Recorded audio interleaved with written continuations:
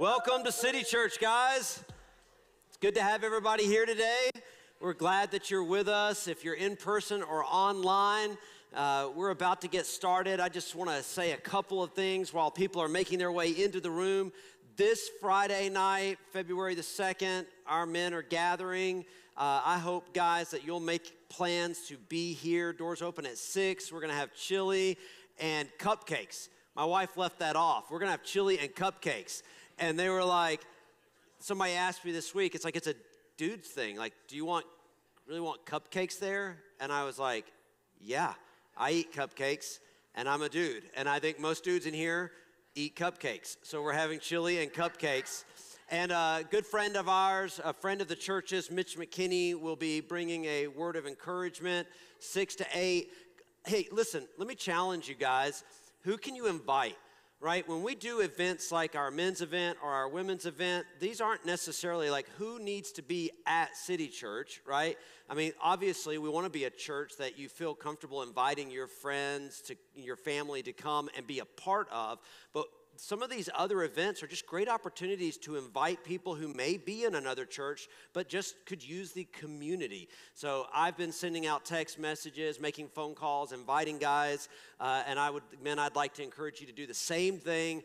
But even if you don't invite a guy, that's okay. This Friday, 6 o'clock, you want to be a part of that. And then most of you don't know this individual that I'm going to... So a very dear brother in the faith of mine, Mark O'Connell, who lives in Florida, his family, him and his wife, they were really fundamental in helping to get this church started, financially supporting us, supporting my family through the years, making contributions to the church, but even in seasons where our transmission went out, they stepped in and they had the transmission repaired in our vehicle. And yesterday morning, his wife went to be with the Lord, and it was really, it's really heavy on my heart. And I love that family. I love those guys. And I only share it not because this is somebody in my life, but you're sitting in a seat today because of families like his that had a vision. Or shared the hope of a vision God gave my wife and myself and this team, and they helped make this possible. And so I would just ask that we would keep the O'Connells in our prayers over the next couple of days. Since she got sick in 2021, Carmen and I were talking about it. He said he hasn't spent a single night away from her. And they've been married since they were in college, and so almost 70 years old, I believe. So they've just, he lost his best friend, and so again, very heavy on my heart, and I'm really thankful for that family, and I wanted to share that with you today, and just ask that you would be praying for the O'Connells. All right, well, let's look at week 3 of Have Discipline. If you would, stand to your feet for the reading of the word. We're going to be in Luke chapter 12. We're going to start here in verse 35. Okay, so this is Jesus speaking. He says, "Stay dressed for action and keep your lamps burning, and be like men who are waiting for their master to come home from the wedding feast, so that they may open the door to him at once when he comes and knocks. Blessed are those servants whom the master finds awake when he comes. Truly I say to you, he will dress himself for service and have them recline at table, and he will come and serve them.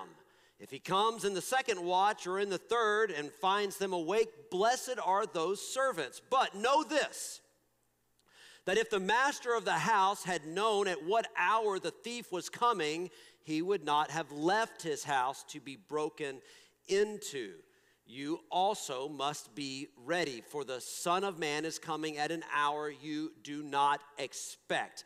Peter said, "Lord, are you telling this parable for us or for all?" And the Lord said, "Who then is the faithful and wise manager, whom his master will set over his household to give them their portion of food at the proper time. Blessed is that servant whom his master will find so doing when he comes. Truly, I say to you, he will set him over all his possessions. But if that servant says to himself, my master is delayed in coming, and begins to beat the male and female servants and eat and drink and get drunk, the master of that servant will come on a day when he does not expect him, and at an hour he does not know, and will cut him in pieces and put him with the unfaithful. And that servant who knew his master's will but did not get ready for or act according to his will receive a severe beating. But the one who did not know and did what deserved a beating will receive a light beating. Everyone to whom much was given of him much will be required, and from him to whom they entrusted much, they will demand the more. Let's pray. Lord, we love you. I thank you for the opportunity to be in your word today. I thank you for the opportunity to hear from you. I just pray that as I am ministering, that it would be your thoughts and your direction for our lives. Help us in our lives to always be prepared. In your mighty name, amen. You can be seated.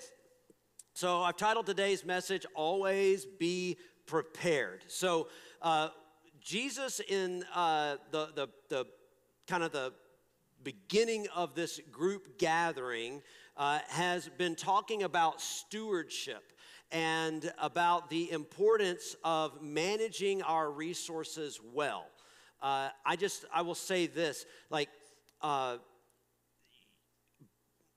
a lot of times, like when I was younger, we used to, we had Christian music, right? Christian rock bands, Christian hip hop, Christian, we really didn't, maybe there was Christian country. I think they were just gospel quartets or something. But then there came this thing where somebody would find a little bit of success, a little bit of fame, and then they would become more mainstream, secular, and then they would be like, well, we're a rock band we're Christians in a rock band, right?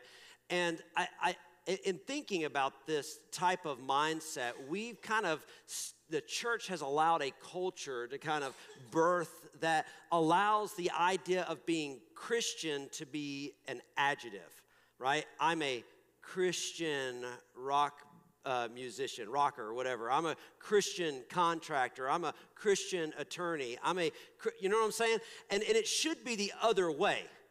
I'm an attorney that is a Christian, right? I am a musician that is a Christian. My identity is in Christ. Christ is not an adjective that is like an added descriptor for me, right? Because as an adjective, I can create all these additional adjectives to add to it, right? I'm a good-looking, great-smelling Christian contractor, attorney, doctor, whatever, right? And what I'm trying to get to the point there is that there's an identity issue when we think of ourselves in terms of what we do for a living or in terms of how we live our lives, and then we just kind of set Christianity to the side. Oh, by the way, I'm a Christian, right? It's like the secondary thought. No, it should be the primary thought. So when it comes to our resources, and I know it's uncomfortable, we don't like to talk about money and sex and the things we do with our time. We don't want to talk about those things because culture has some really strong opinions already, and who wants to be canceled by culture, right?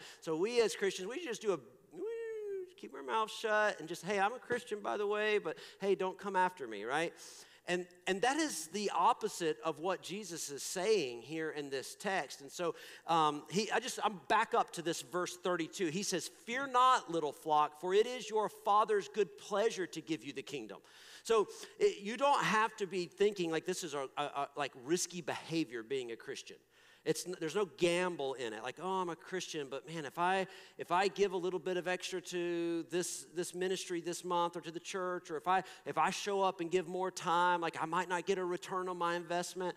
And Jesus says, look, be a follower of Christ, listen to the word, and know this: it is your Father's good pleasure. He wants to give you good things. He wants to give you the kingdom. And so he comes right out of a conversation on stewarding resources. And if we just took the text today, jumping right into this idea of being prepared, we would think that he was changing the subject, right? And so there's two ways to change the subject in public speaking. One is that we call it bridging, and that's a transition that changes the subject entirely. And the second is what we call a segue. This is a transition from one topic to another. So I may be addressing the same overarching subject, but I'm going to kind of shift the topic internally. But Jesus isn't doing that. What Jesus is doing is undergirding what he has already said. And so in verse 35, he has talked about the idea of how we manage our resources, and he says the management of your resources, whether that is money or time, that's part of staying dressed for action. Like the way that I manage what I have and what I'm giving and what I'm letting up, that is a part of my active faith. He says, so stay dressed for action and keep your lamps burning. Now, practically, this image of the lamp, this was because it was dark and there was little to no natural light when it came to nighttime, right? So you're thinking in terms of the people who are hearing this, okay? It's written to this group of Jews, right? But it's written for all of us. So we have to remember that the initial audience that's hearing it, they did not have, off-grid solar power. They had a little candle lamp, some sort of way to create a small flame, and oftentimes it was shared within the context of their small home. They may not even have the resources to have a lamp in each room, and so this made sense to them. And listen, this is not some far stretch, right? You have been in a place when the power has gone out and it has been pitch black, and what do? You make your way to the flashlight. Listen, when I was a kid, my grandmother made her way to those little oil lamps, right? She still kept those in her house, and she would go and she would keep them ready. They were in every room of the house, and she would light them up. And when the power was out, we had a flame, right? So this isn't foreign. We understand this. Symbolically, light often represents righteousness, truth, and God's presence. And so Jesus is saying, like there's the physical flame, but you have a spiritual flame. Now look at Psalm 119, 105. It says, your word is a lamp to my feet and a light to my path. So the word of God in the darkest seasons of our lives brings direction and insight and structure, and therefore light in the darkness. He goes on here in verse 36, and be like men who are waiting for their master to come home from the wedding feast so that they may open the door to him at once when he comes and knocks. And I was thinking in terms of being prepared, right?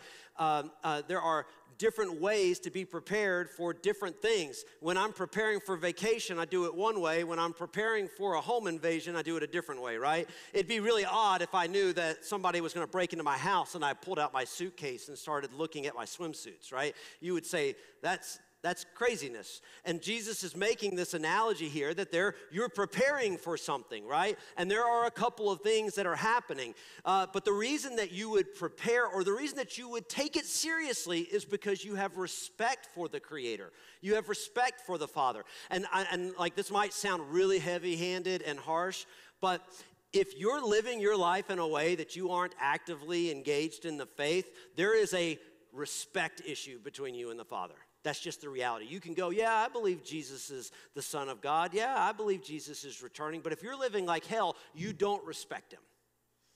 When you respect somebody, you interact with them differently. I don't know if anybody saw the first Fast and the Furious movie, but anytime I hear the word respect, I think of the Brian racing Dom's character, or Dom, and they're racing for slips, but he's like, if I win, I want respect, right? And he's like, respect is earned. You don't just show up and go, like, can we make a trade for respect? Like, you act a certain way to gain respect. Your Father has done that. He has carried his life, his legacy. It all points to the fact he deserves respect, right? He sent his Son to die on the cross for your transgressions, not for his enjoyment, for your transgression. Why? So we could be redeemed, and therefore we should be able to respect him. And then he makes this reference to weddings. Like weddings during this time lasted for days, right?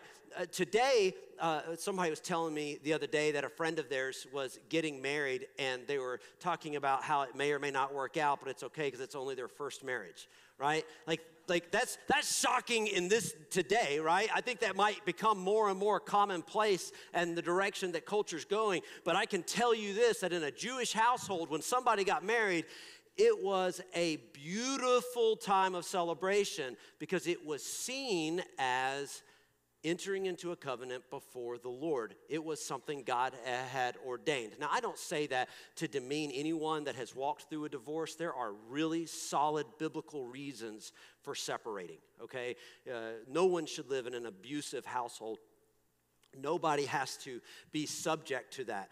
Our goal in marriage, though, should never be, well, if this doesn't work out, I'll move on. Our goal should always be to find the person who will respect the Father the same way that I respect the Father, and therefore we will live a life that is filled with love and faithfulness. And so what is he saying right here at the beginning? He's saying, keep your faith alive and active. You got to do the work to keep it alive and active. You cannot simply show up at church one Sunday and go, man, that was a really great message that he brought. I believe in Jesus now, and then walk out the door and just live like hell all the time. He says you've got to do the work to keep your faith alive and active. There are really just simple ways to engage in that. And as a church, we try to create a way to offer that for you. We just came out of 21 days of prayer. Do you know that taking a couple of seasons a year where you just focus on praying every single day, that is a great way to help keep your faith alive and active. Women's ministry, men's ministry, community groups are about to launch. Find people who will push you, who will challenge you, who will ask tough questions, who will teach you, be open to learning, be respectful of the word. Like you can live a life that is where your faith is alive and active. And when you do that, right, you are actively carrying the lamp for when the dark seasons come. And this is what I can tell you. I would think I'm still young. I'm 44 for a few more days. And I would say this, like I have lived long enough to say that I can guarantee you will walk through some pretty dark seasons. There will be some things that will come that you will not enjoy. And if you have faith, you have light in the darkness. You have something to cling to. And I have watched enough people who have called themselves believers who do not have an active faith walk into dark seasons and spiral. And so I would say that keeping your faith active and alive is critical to the faith. Verse 37, blessed are those servants whom the master finds awake when he comes. Truly I say to you, he will dress himself for service and have them recline at table, and he will come and serve them. Can I tell you something about the master? He understands how to serve.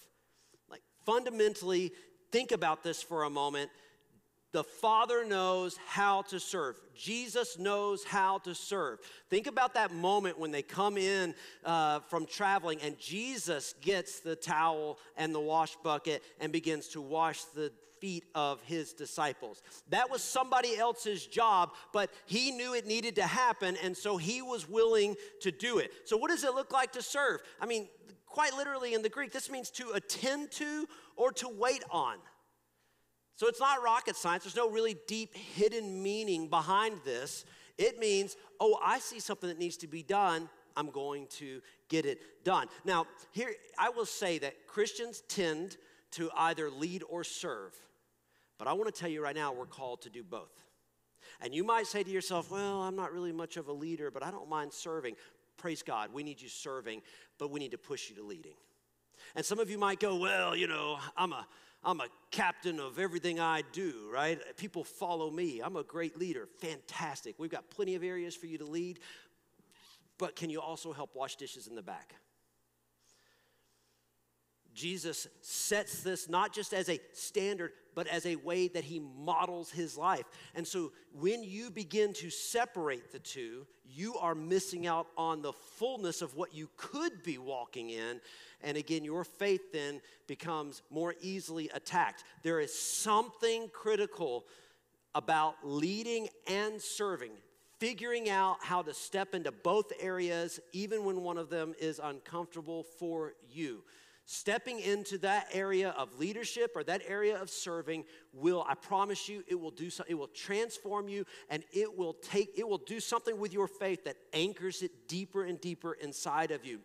I don't understand how people will say, I want to know Jesus more, I want to hear from God, but they're not open to making changes in their lives. We have to be open to saying, look, the word says this, I'm willing to make a shift in the way that I'm thinking. Verse 38, if he comes in the second watch or in the third and finds them awake, blessed are those servants. Again, the weight of this is that you had no idea when the wedding was going to end. And so he's been invited, the master's been invited to the wedding. It could last for days. And so the servant is back there waiting on them to return. And it says here, it says, blessed are those servants. That word in the Greek means to be happy, to be envied. I thought that was an interesting definition, right? A perspective, that when we are blessed, we have happiness and others want our happiness.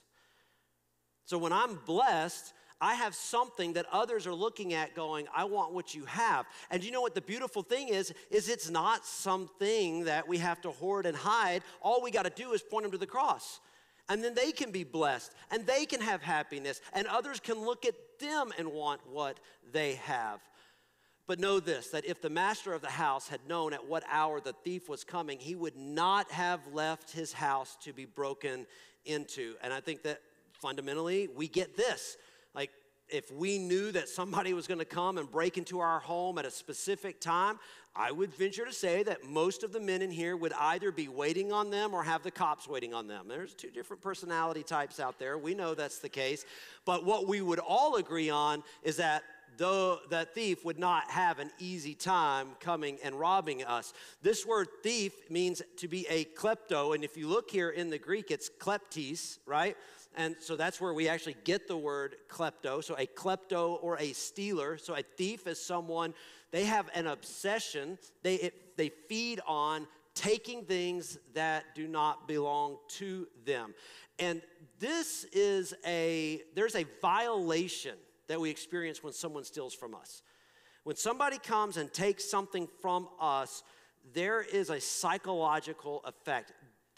And we know this. This is what baffles me, right? When we talk about the way that we are going to handle thieves in our nation right now. You see, when someone else is being stolen from, we don't have that personal feeling. And so it's a lot easier to then look at the thief, right, as oh man, they're the real victim here. But the person who has been robbed from is walking through a psychological moment, a trauma. And when we go, oh, it's not a big deal, we're discounting the victim's emotions. And Jesus says here, he's talking to a group of people who do not think like us, right? These people do not think like Americans, or some of our Americans today. They do not think in terms of, oh, what's the big deal? They stole $1,000 worth of merchandise out of CVS, right? They would say, oh, well, if they're willing to steal $1,000 worth of makeup out of CVS, then they absolutely are willing to break into my home and steal from me. So they need to be dealt with in a legal realm, right? So we get this. Like, this is innate. None of us think in terms of personally being stolen from as going, yeah, that feels great. I hope they do it again tomorrow. So as masters of our own homes, we take a thief robbing us very seriously, okay? Now, I'm not saying that if somebody comes in and they're stealing from you that you should go and beat them down, okay? I'm not advocating for some form of violence, but when we know that somebody is a thief, do we just give them access to our homes? No, we wouldn't give them access to our homes. No more than we would give somebody who is a sexual predator access to our children, right? There are just boundaries that we create. And he's saying here that if you had known the thief was coming, you would have prepared for the thief. If you had known that someone was coming to hurt your family, you would have prepared for that. So imagine what your life would look like if you took the return of the king seriously. If you thought in terms of every day, he could show up at any moment. Jesus could come. What do I want to be doing when he gets here? What do I want to have accomplished when he shows up? So you also must be ready. Verse 40, for the Son of Man is coming at an hour you do not expect. So he says the thief comes and you don't know the thief is coming. We don't like that, right? Why? Because we weren't prepared. And if we had been prepared, the thief wouldn't have shown up. He says Jesus is going to show up. So if you'll be prepared when he shows up, you'll be ready. Now this is somebody you want to show up. But the problem is that when he shows up, you have to be prepared for it. This term ready means be prepared to be adjusted, regulated, not just like in panic mode. Oh my gosh, he's about to be here any minute. Ah! No, I am ready for his arrival. Now watch this. Peter said, Lord, are you telling this parable for us or for all? Let's talk about Peter for a second. Peter, right? Petra, the rock, right? This is a stubborn dude. This is a guy who thinks he's got it all figured out. And Jesus tells him, right, in Luke 22:31, Simon, Simon, behold, Satan demanded to have you that he might sift you like wheat.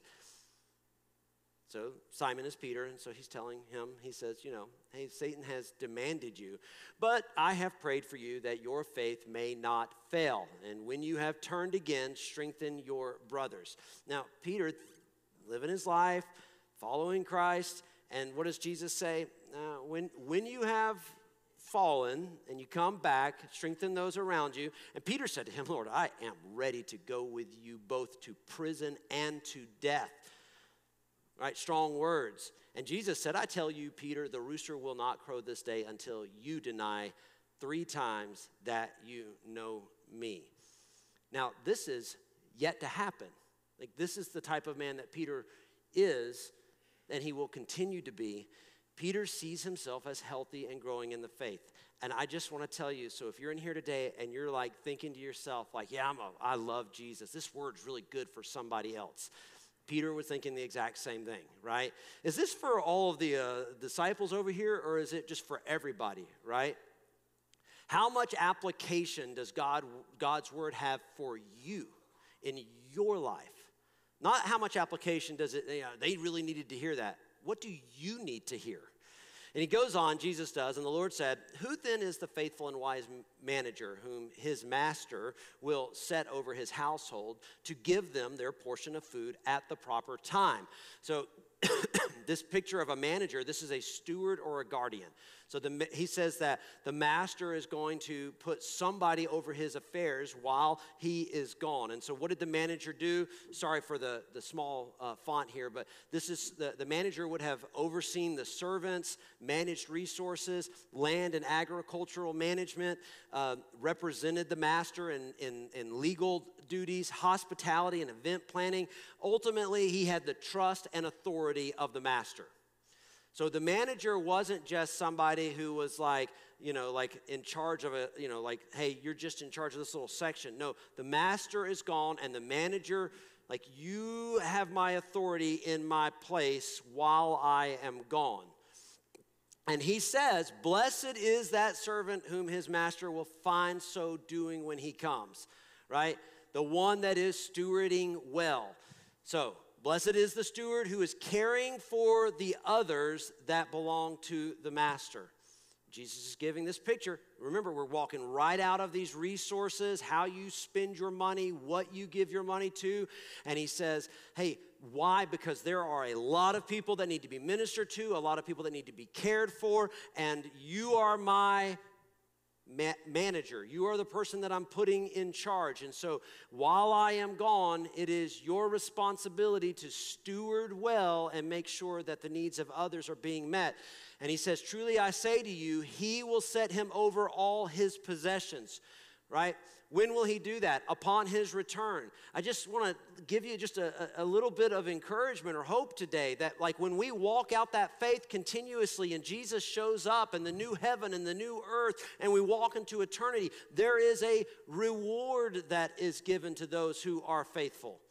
And so when you are saved, you are given this position of trust. When you hear the gospel presentation and you acknowledge, I need to be saved, and you get saved, you're put into a position of authority. This is why we talk about, as Christians, you have a spiritual authority in your life.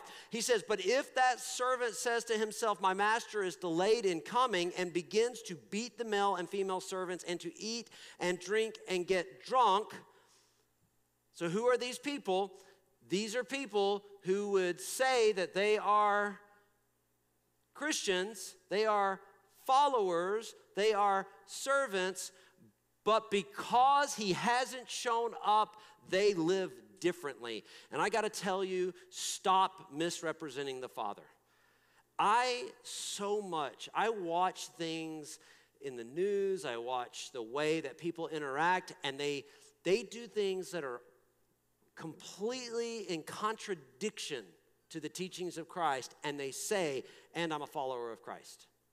And I just long for some of them to just say, I'm not having anything to do with Jesus, and so that's why I make this stand. When people justify sinful behavior and call themselves Christians, it creates an issue for unbelievers because now there is a level of confusion because they have a group of people who look at the Word of God and say, God is capable of speaking thousands of years ago and speaking a truth that will be true for eternity. So his word is relevant to my life. I should study it and understand it, right? And then there is a group of people who would say, nah, I don't really buy into the whole Bible thing, but yeah, I believe in Jesus. And people on the outside are going, this Christianity over here where I can do what I want to do and live how I want to live, this seems like the best Christianity to me. And those people who are leading it are facing a consequence in their life. And the manager knows it's wrong, but it's easier. I get that. It is easier not to buck the system. It is easier to go with culture. It is easier to go with the mob. When they show up and they're screaming and they're yelling and making demands, it doesn't matter what percentage of the population they make up. It is easier in that influence to just give yourself over and agree with whatever they are saying. But it is not what we are called to do. We are called to stand on the Word of God. We are called to be bold. We are called to be leaders. So all that you're doing in the end is hindering your own development. You might think to yourself like, okay, this will be easier. I'll get through the day. But I promise you this, when you're 10 years down the road, the fruit that you will be bearing, you will be looking and going, oh, this isn't what I thought it was going to produce, right? Sometimes you have to walk through difficult seasons in order to get to the other side. Now, verse 46, the master of that servant will come on a day when he does not expect him, and at an hour he does not know, and will cut him in pieces and put him with the unfaithful. So, a lot of times Scripture is like, yeah, it's a little pointed, it's a little, there's things a little uncomfortable. But we get to a verse like this, and Jesus says, the master's going to show up and chop the person up, right? And we're reading that, and we're like, is that what he meant, right? And I'm not going to lie, I'm looking that up too. I'm like, what did that mean to a Jew, right? What did they think? They're sitting out here, and he says the master's going to cut him up. And I want to let you know something today, that in the Greek, that meant that the master was going to show up and cut them up, right? And you might think that's harsh, but for whatever reason, Jesus is trying to help you understand that there are consequences for your behavior.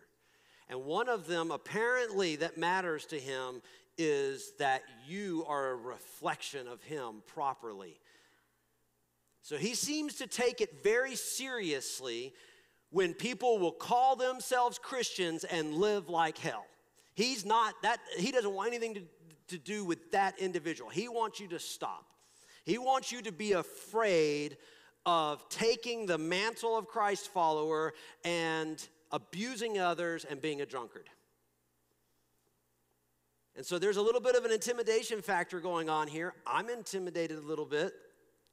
But I will say this, the cutting in pieces is not to be understood literally, but as a metaphor for the severity of spiritual judgment on those who are unfaithful. Jesus wants you to understand, right? He wants you to understand that there is a severe penalty, right, when you lead others astray. Now, having been given the knowledge of God's word, his expectations, and his trust, the unfaithful choose to live in a way that is contrary to his teachings. And when we identify that somebody in our lives is taking the name of Christ and they're taking the authority that they've been entrusted with and they are abusing it, right? Like, it is perfectly acceptable for you to call that person out, and even more so to disassociate with them. You do not want to be caught up in a long-term relationship where you are partnering with people who are living like this. Now, sometimes you'll walk through seasons where you're having to be engaged in those relationships, but you do not want those people in the deep recesses of who you are. You want to minister to them, you want to challenge them, you want to call them out, but you want to make sure that you are stewarding well what you've been given responsibility over. And if you're caught up in the mess that's going on over there, we get this in our legal system, right? You're going to be seen as an accomplice. And so when somebody is doing a criminal behavior, we have to say, I can't be a part of this. I need to walk away from this. He goes on, and that servant who knew his master's will, but did not get ready or act according to his will receive a severe beating. And so he kind of brings this in, and he says, like as a servant, as somebody who says that I'm subjected to Christ's teaching, he says, when the master shows up, you will receive a severe beating. And this is sobering. This is not a fun conversation. I say this pretty regularly. Like, I try to do a lot of line-by-line teaching through the year because it ensures that you guys get the parts of Scripture that pastors don't want to teach, right? Because we don't want to talk about people being cut up and beaten. And Jesus says, you need to take this seriously. Your faith and the way you are walking it out matters. Do not be a hypocrite. Too many people are unbelievers right now because they look at the church and they see hypocrisy. Love people. Love them well. Serve them. Manage your resources. Be prepared as a believer. And somebody says, oh, well, I won't serve an abusive God. And I'll tell you that this is not an abusive God. These are the consequences of behavior. And if you want to know abuse, serve the enemy. Because I promise you this, those that turn their back on God and subject themselves to the whims of the world, they are the ones that find themselves long-term in a place of genuine abuse. It's so difficult to, as a pastor, to minister to people who are, nearing end of life, and they sit and talk to you about how all the mistakes they've made and that they have lived their entire life right to this point and there's no fruit. Like there's no benefit that they've added to society, and they grieve that. Nobody sits there and says, man, I'm so glad I destroyed every relationship I touched. No, there's shame. There is guilt because they are aware that their choices time and time again led to destruction. Consequences help us understand how we should live our lives. And he goes on here in verse 48, but the one who did not know and did what deserved a beating will receive a light beating. Everyone to whom much was given, of him much will be required, and from him to whom they entrusted much, they will demand the more. And so this helps to answer the question, what about those who did not have the direct word, the direct instruction? There are consequences because innately, Ecclesiastes 3:11 says eternity is bound in the heart of man. We can say that we have a deep understanding hardwired inside of us for right and wrong, We know when we're abusing somebody, right? This is why the atheist can make the statement and say, well, morality isn't necessarily a Christian thing. No, it's a humanity thing, because the God of Christianity made sure that whether you are a believer or not a believer, that deep inside of you, you know what's right and what's wrong. And in order to become the type of narcissist or obsessive person that can just tune that out, that takes you spending a lot of time, energy, and effort suppressing who God made you to be. So I want to end by just bringing a little bit of levity and hope to the story. What are the rewards of faithful living? Now, I don't have time to go through all of this scripture. All of this is available online. You can go to Facebook, YouTube, and go back through this. In the descriptions for our sermons, I always put all of our scriptures for the day. So like if we've covered a bunch of scripture and you're like, what were all those? You can go right over to either of those places, go to the description, and you will see a summary that has all of these. So one of the rewards is eternal life. John 3:16.